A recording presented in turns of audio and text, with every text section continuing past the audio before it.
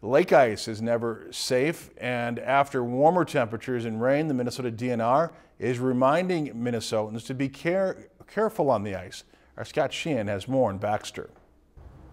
December's weather has flirted on both sides of freezing, and adding some rain to the mix, the Brainerd Lakes area lakes aren't frozen as solid as they were a few weeks ago.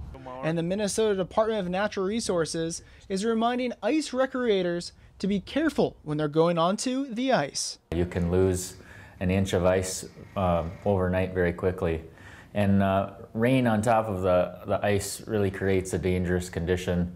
The water wants to find a way down below the ice, and wherever that water is funneling into can really erode ice quickly.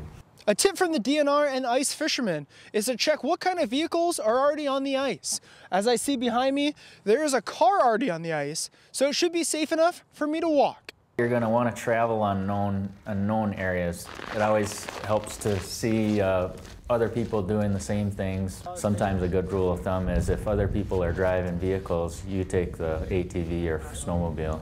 If other people are snowmobiling and ATVing, maybe you should be walking. The DNR says coastlines and where streams and rivers flow into lakes are known areas for where ice can be the weakest.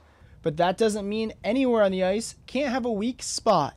Ice is never 100% safe. Wherever a leaf, fell on the lake can be an area that the sun warms up first and can actually create quite a weak area in that.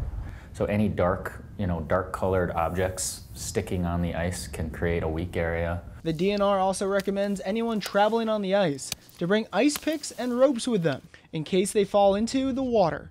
Scott Sheehan, Lakeland News.